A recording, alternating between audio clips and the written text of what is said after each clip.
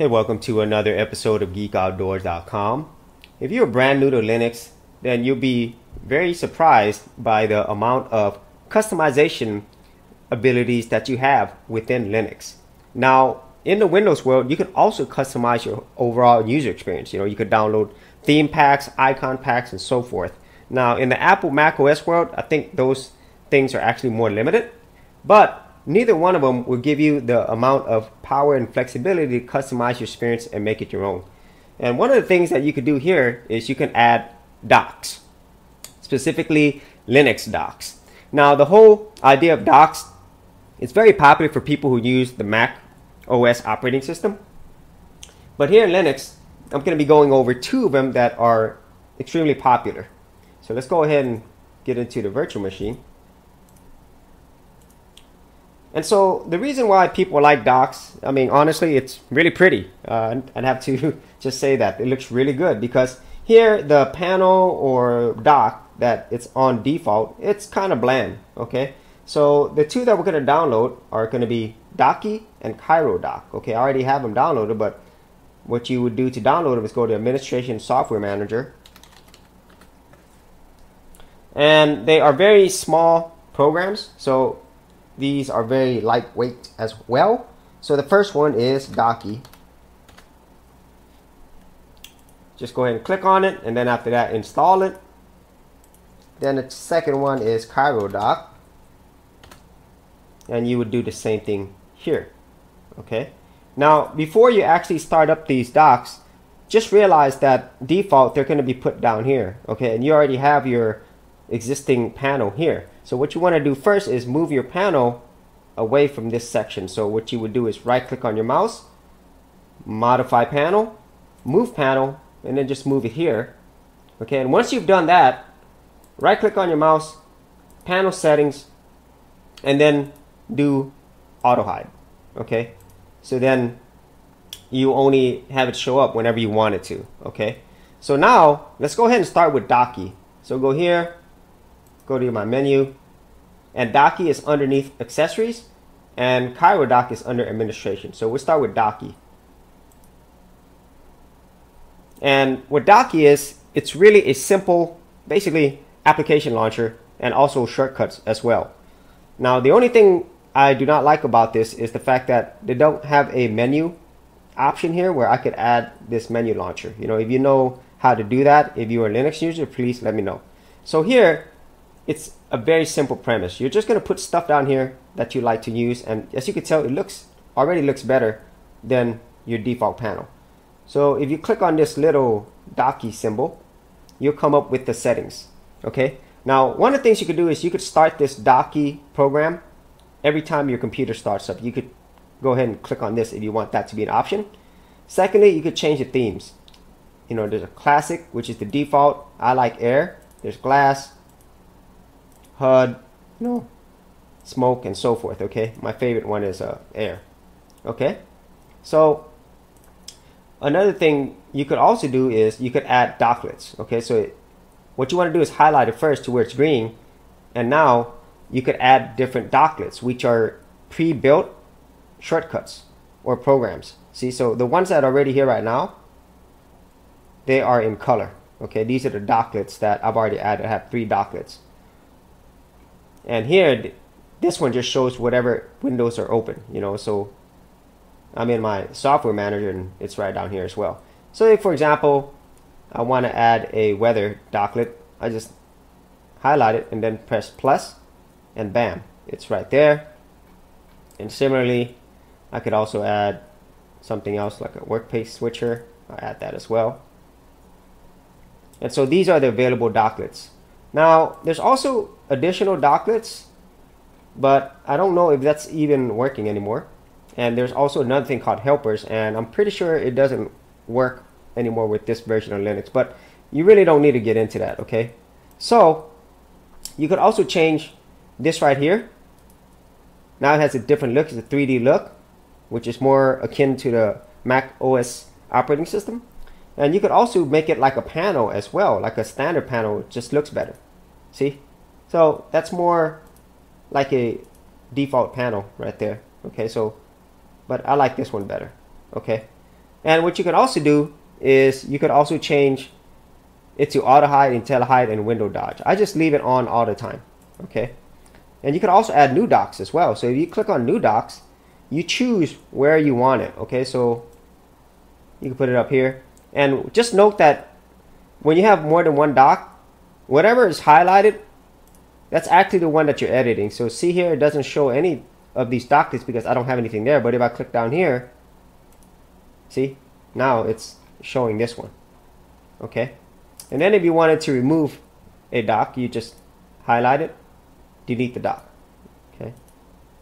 Now you could also increase the icon size and the zoom rate of this, but I just like it here on default. So what's next is, how do you add more applications to this? Well, initially I thought I could just open up a program that I like, and I thought I could just drag it down here. And when I used Docky in the past, I was able to do that, but in this case it doesn't work. Okay, so there are a few ways that you could add an application. The easiest way, I think, is just go ahead and start whatever program you want. So let's go ahead and start our Firefox browser. And you'll notice it shows up here. All you have to do is right click on your mouse, pin to dock. Okay, so now if you close this application, it's still there. Okay, and then similarly, if I went to the software manager and I closed it, you know, it's no longer there. Now another way you could add it there is if you already have something on your desktop. Okay, like for example, let's say I had a program like Pix. Actually, let me right click on it, right click, add it to desktop. So now it's on my desktop. If it's on the desktop, you could actually drag it and see, now it's added to the dock. So I'm not sure why it didn't do that just by going through applications. I'm thinking it has something to do with Cinnamon. That's what I'm thinking, which is the desktop environment that I have by default on Linux Mint.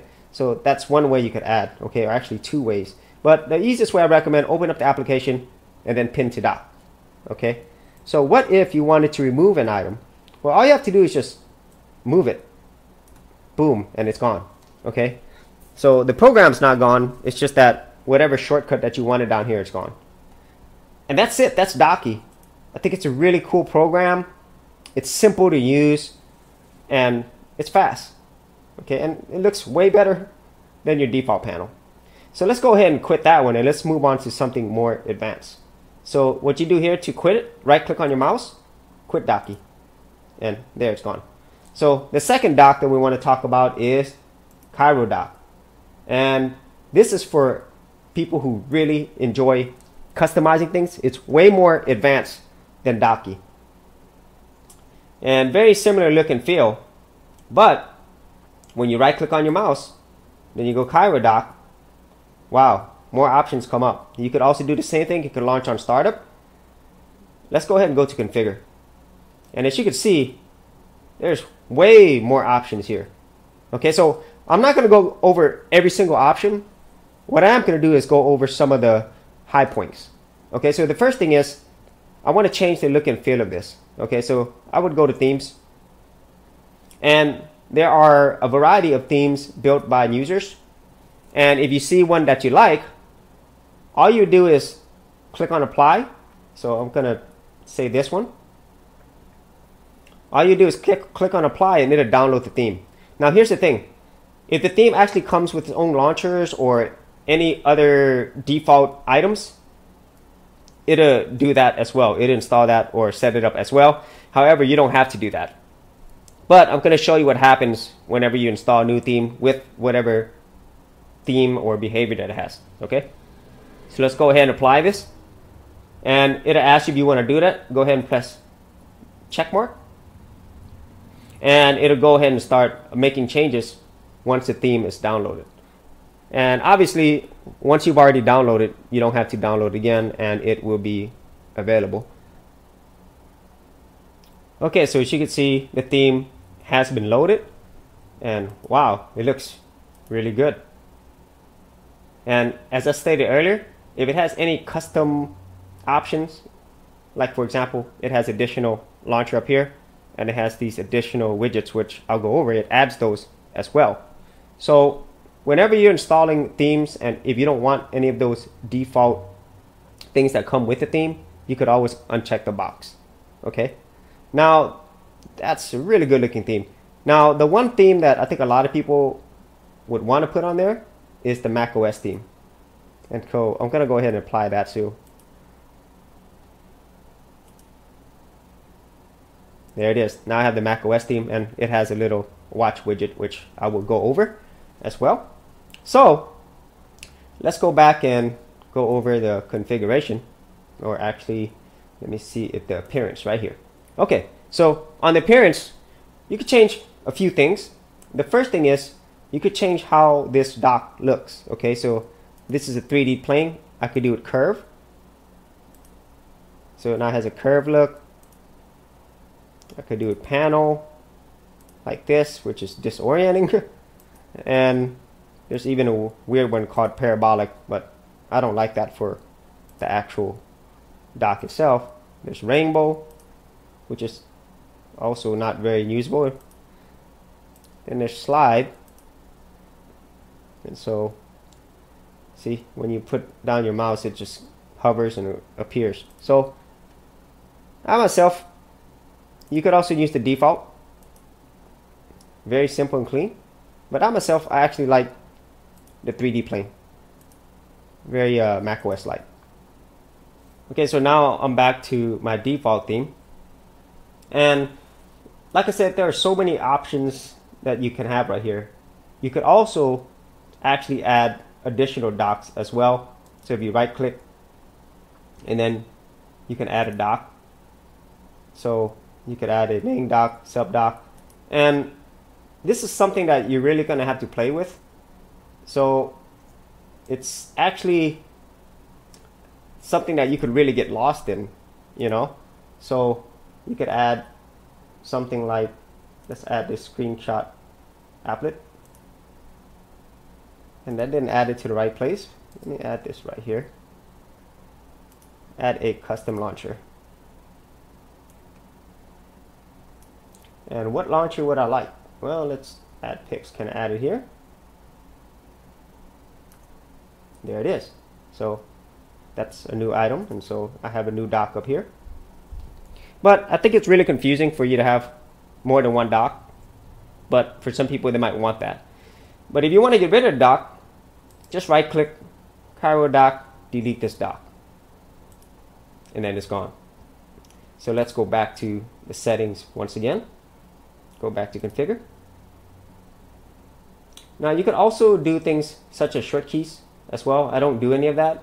Now there are other things that you could do in this.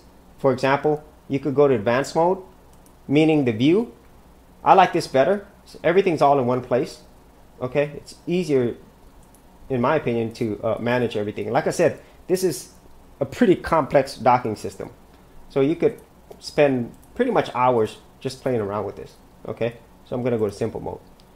So those are the primary things in the settings menu. There are a lot of things that you can do, but that's why for people who are power dock users, this is a better option. Okay, so let me show you how you can actually add different launchers here, and it's the same as Cairo Doc. Okay, so if I already had a program open, just like Docky, I'm sorry, not like Cairo Doc, like Docky. Let's go for it. This hex chat. Now it's open. I could also right click on my mouse, hex chat, make it a launcher, you know. So there, it's there now. It's just similar to the whole pin to dock option that Docky had. And then if I wanted to remove it, right click on my mouse, remove, and it'll confirm that you want to remove it, and it's gone. Very simple. Or you could also drag and drop it if it's on the desktop or if it's in a folder menu, and there you go. And so that is the whole tutorial of Docky and Cairo Doc. And as you see, if you wanted to, you could really get in depth, especially with Cairo Doc, on what you can do. But the level of customization, as I stated earlier, in Linux, it's entirely up to you. And I like these because, you know, they just make your operating system look better. And then at the same time, if you spend a lot of time customizing the rest of it, the rest of your theme, you could make this as unique as you want it. Okay, so it's built just for you. So that's it for this episode. If you had any thoughts on these docs that I talked about, or any other docs in Linux or other customization tools, be sure to leave them in the comments area below. And as always, if you did get a lot of value out of these videos, leave a like and subscribe. And if you wanted to support my channel further, you could do that at patreon.com/Geek Outdoors. Thanks for checking out this episode. And as always, if you like these videos, be sure to click on the subscribe button. And for full written content, audio content, and additional geek stuff, head over to geekoutdoors.com. And I'll see you outdoors on the very next episode.